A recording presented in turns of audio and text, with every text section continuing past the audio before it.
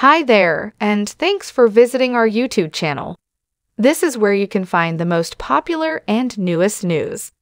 Is a channel where all of the newest showbiz and TV update news trends are featured. We work hard to deliver the most accurate updates to our users. Sarah Jessica Parker acknowledged that she wants to know all of it, and that she has grown to have a strong fondness for the London Underground. Sarah Jessica Parker has stated that she wants to learn how to use the London Underground completely conversantly. The actress talked about her affection for the Tube on the first night of her play Plaza Suite at the Savoy Theatre. The actress emphasized, "I want to know Jubilee, Piccadilly, Northern, in and just like that. I'm curious about Edgware." She said, "I want to know everything, Barnet, High Hill, Sick, whatever, in a What's on Stage interview. I want all of it, and I even found a map store that takes me back to the early maps of the 40s, the sex and the city," actress went on. "Thus, your public transport is excellent and your system is really wonderful." The remarks from the American actress follow her mid-performance exit from Plaza Suite, the most expensive show in London history, due to an impolite audience member.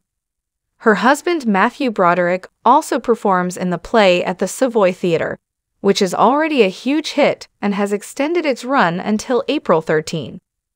When Parker had had enough of one punter, the audience quickly took to X, formerly Twitter, shuddering at the scenario. The performer briefly deviated from the script in the middle of the performance to ask a viewer to put down their camera, according to the eyewitness.